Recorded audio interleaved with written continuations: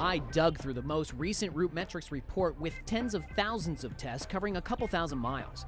Verizon was the overall winner in talk, text, and data performance.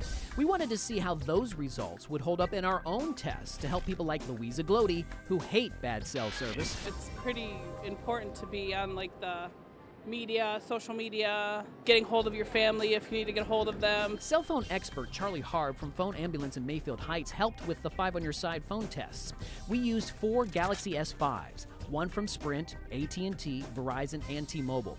Harb conducted data tests using the speedtest.net app from Ookla, which is a well-known, industry-endorsed program, says Harb. It's been around forever, it's reliable, everybody's heard of it. We went to South Park Mall in Strongsville, Midway Mall in Elyria, and Great Lakes Mall in Menor, testing speeds and phone call quality in the food courts. These are very impressive numbers. In hallways and stores. It's got to travel through a lot of stuff before it can make it back to the tower. And outside. T-Mobile speed test. At each location, some carriers did not perform very well, like Sprint in the food court at South Park. The Sprint signal is barely 1 bar, so that's probably an explanation as to why these numbers are so bad. Or T-Mobile in the hallway. It's really bad. It's definitely the worst we've made down here. Verizon outside of Great Lakes Mall barely registered any data strength.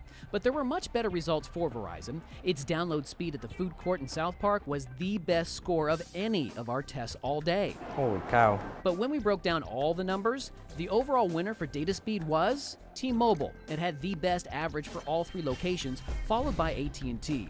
And for the phone calls, when you're talking about signal strength, Verizon, hands down. Verizon was the overall best, then T-Mobile. Sprint really struggled during most of our tests, despite its recent upgrade to LTE service right here in Cleveland. Louise tells us she doesn't need her cell phone to struggle. It's very frustrating. You're talking to someone, and all of a sudden it's like, hello, you're still talking and nobody's there. I'm 5 on Your Side consumer advocate, Jonathan Walsh.